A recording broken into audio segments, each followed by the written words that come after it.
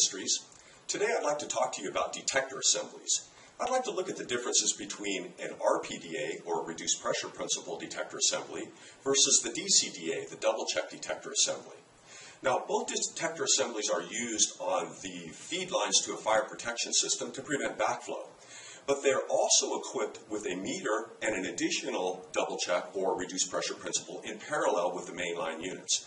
Again, these are both designed to prevent backflow, but they also have the purpose of metering unauthorized use in that fire protection system.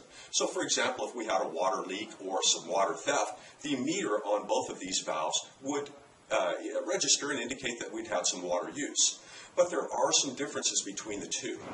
Primarily, a reduced pressure detector assembly will be used in that fire protection system that has something downstream that would be considered a contaminant. So for example, if we've charged the system with glycol, antifreeze, to keep it from freezing, that could be hazardous to our health. Also, if we were to put some kind of foaming or wetting agents in that water in the fire protection system, those would all be considered contaminants, so that would mandate the use of the reduced pressure detector assembly.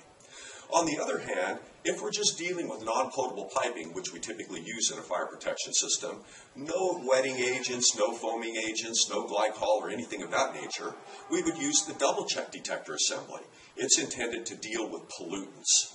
So again, to reiterate the difference between the two, the reduced pressure principle detector assembly is going to be used in a fire protection system whereby we have something in the water that is considered a contaminant, and a contaminant is a health hazard. In fire protection systems where we only have non-potable piping, we would use the double check detector assembly. Again, it's only going to protect against a pollutant. So I hope that really clarifies the difference between the two and when you would use either or. I hope you enjoyed this video. If you liked our video, please subscribe to our YouTube channel. For more product information or to speak to a customer care representative, please visit our website at Zurn.com.